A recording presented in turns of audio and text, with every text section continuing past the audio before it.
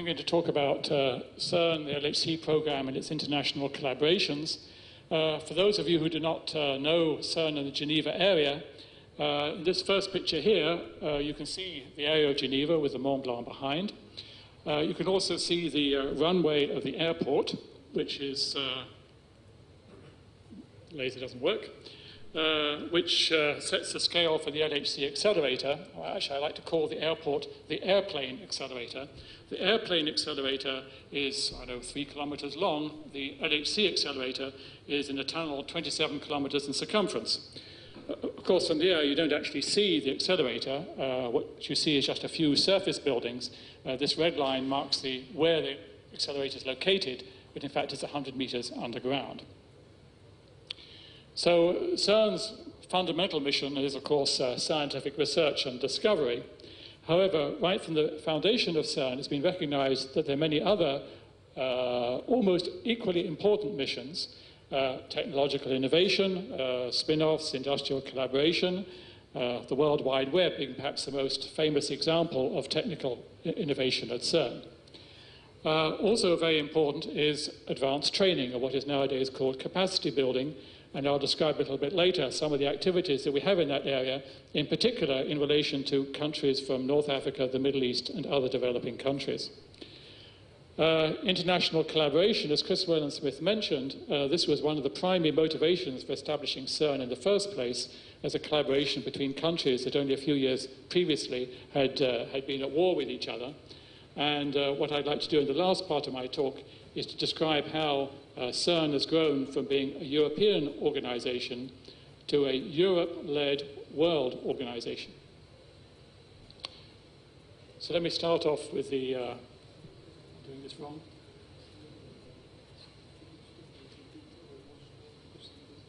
A bit more slowly. Okay. So the basic business of CERN is to study what goes on inside matter.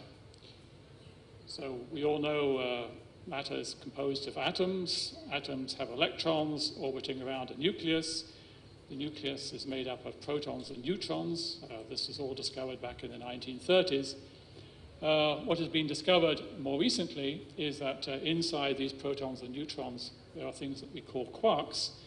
The quarks and the electrons and related particles are the basic constituents of matter.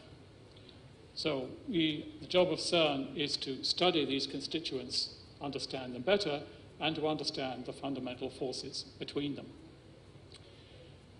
Now, what we have at the moment is a standard model for the inner structure of matter, which was largely proposed by Abdus Salam from Pakistan, whom you see on this slide, together with Glashow and Weinberg in the 1960s.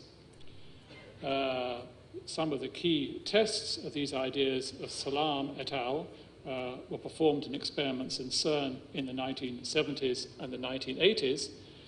And in the 1990s, precision experiments were done which confirmed that the standard model is the basis for our understanding of nature. So just to summarize, according to the standard model, there are 6 different quarks. These are the fundamental nuclear particles. There is the electron and 2 related but heavier particles. There are 3 types of neutrino, and these are between them sufficient to make up all the visible matter in the universe. The forces between them, 2 of them are very well known. There's gravity, there's electromagnetism, which are known from microscopic scales. Inside the nucleus, there are nuclear forces. There's a strong nuclear force that holds the nuclear together, and the weak nuclear force that creates some forms of radioactivity. So this is, if you like, the underlying content of the standard model. Mathematically, it's just about possible to put the structure of the standard model on a T-shirt. So what you see here is a T-shirt with the standard model on it. The top 2 lines are the lines that have been established in experiments so far. The 2 bottom lines are parts of the standard model that have not been tested, and those are perhaps among the principal objectives of the LHC. as I said, the standard model is sufficient to explain all the matter that is visible in the universe today. There's other matter that is invisible, but that's a different story. So, what are the questions which we now have beyond the standard model? We want to understand why some particles have mass and some do not. That's the two bottom lines on my T-shirt. Is there something which we call a Higgs boson, which gives masses to the other particles? Why are there so many different types of matter particles? Why are there 3 neutrinos rather than 2 or 65?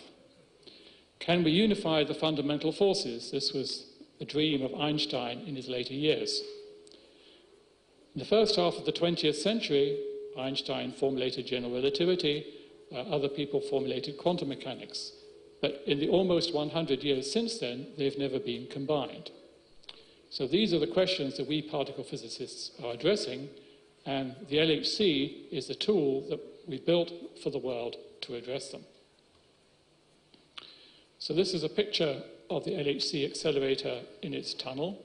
It's rather like the Sesame project that Chris Rowland-Smith described, except that it's dozens of times larger. It's, as I mentioned before, in a tunnel almost 27 kilometers in circumference, on average about 100 meters underground. It's going to accelerate protons rather than electrons. The proton energy corresponds, roughly speaking, to 5 trillion AA batteries connected end to end, if you can imagine that. That would give you the energy of the protons that we are going to be colliding, we hope, up to 1 billion times a second. So the principal objectives of this program are the origin of mass, the nature of dark matter, the primordial plasma that filled the universe, the small differences that exist between matter and antimatter. I'm not going to concentrate on the science, I'm going to concentrate more on the project itself and the international collaborations. So the accelerator components have now been installed in the tunnel. This first picture shows you one of the magnets being lowered into the tunnel, and the second picture shows you one of the magnets being installed in its proper place around the ring.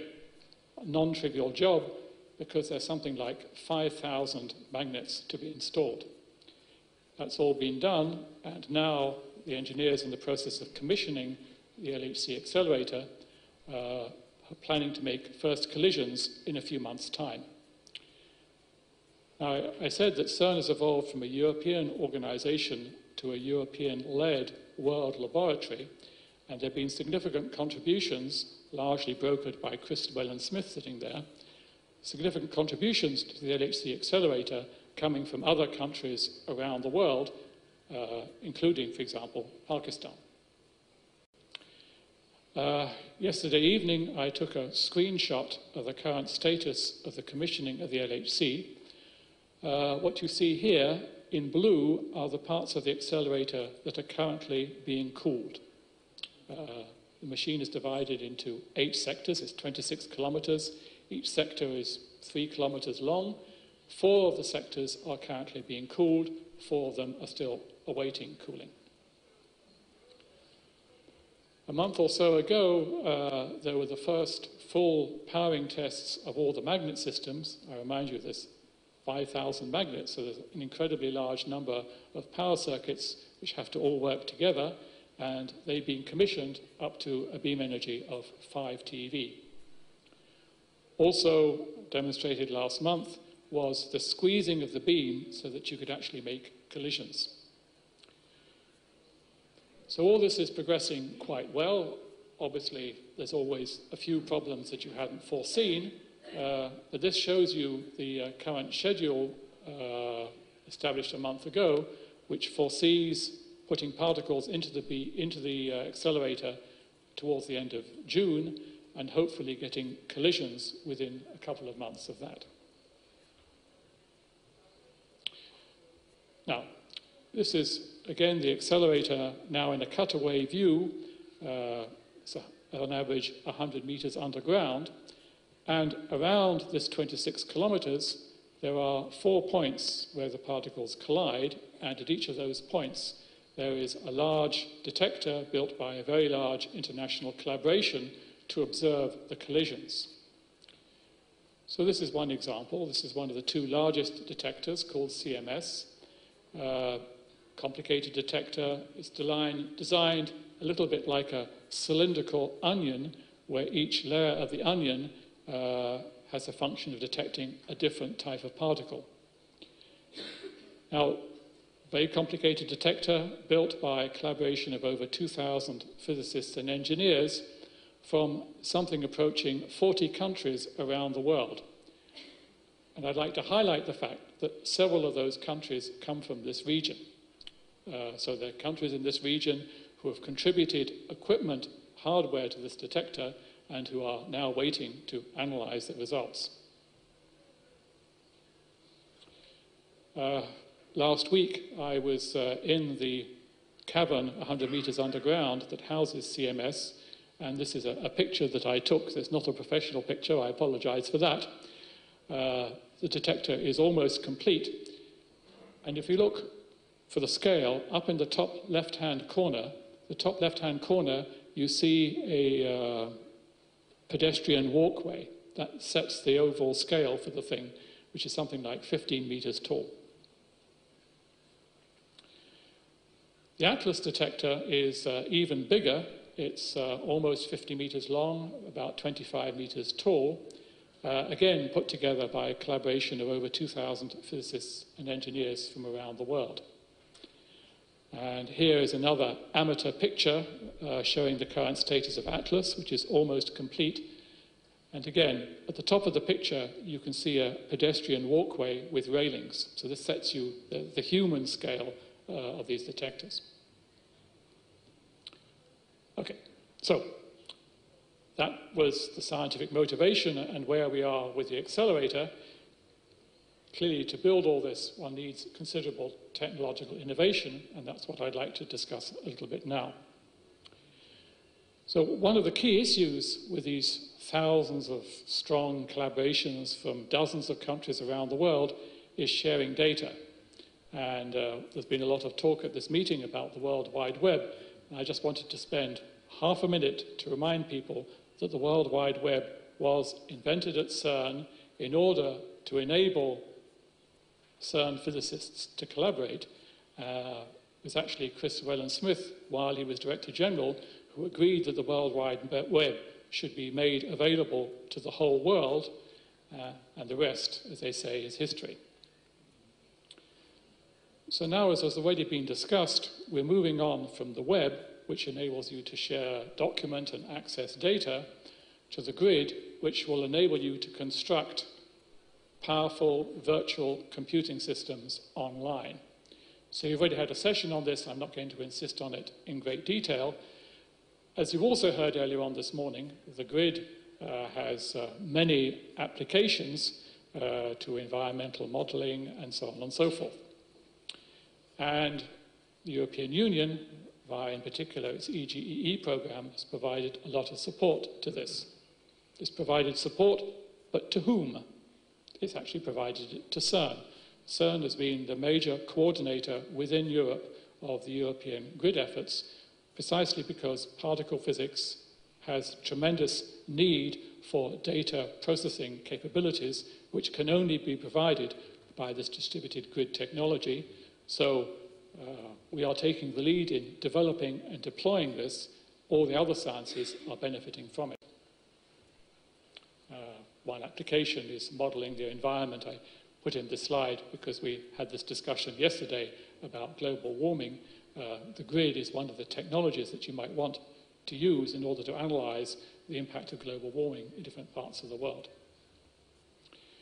That's not the only application of CERN technologies. I could spend a lot of time discussing detector technologies, positron electron tomography, medical technique, which was to some extent pioneered at CERN.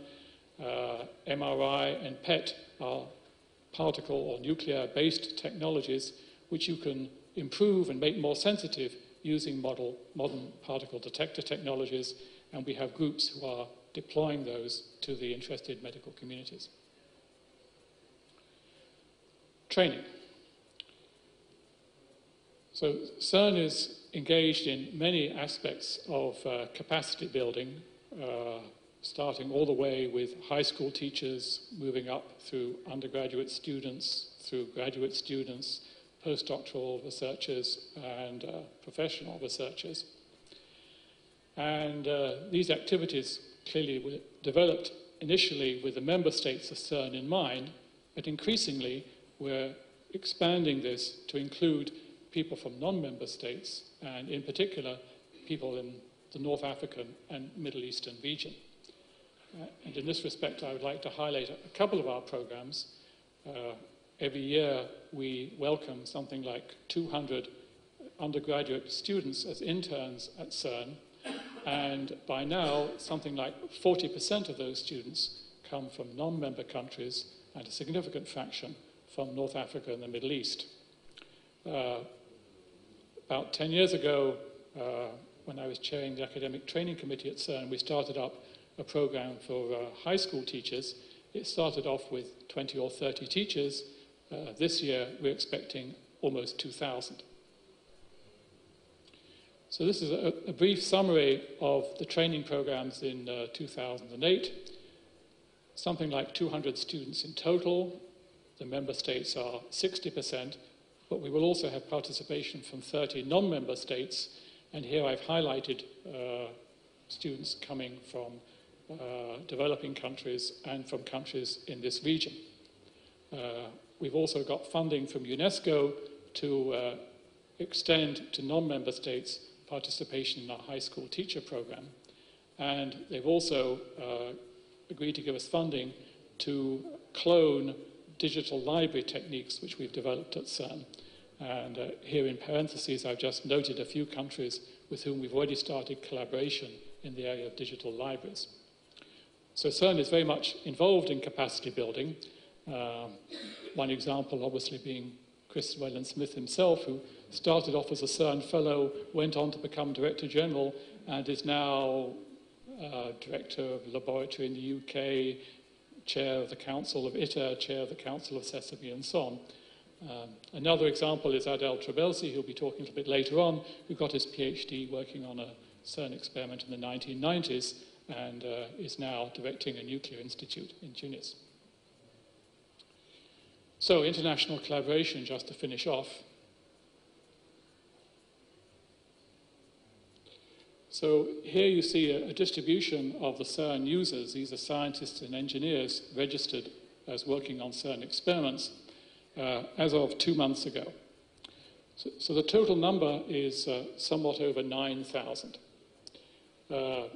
Most of these scientists are based in their home universities and institutes. They come to CERN occasionally, but mainly they communicate with CERN electronically, and they need the internet, they need the extensions of Géant in order to be able to do this.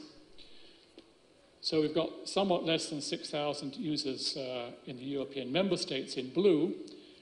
Then we've got something approaching 2,600 from external observer states that have made significant contributions to the CERN infrastructure. And then we've also got several hundred coming from other states with whom we've entered into international agreements.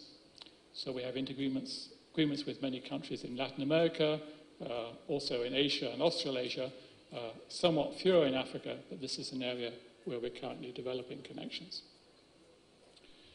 So of specific interest to this meeting, what is the regional participation at CERN?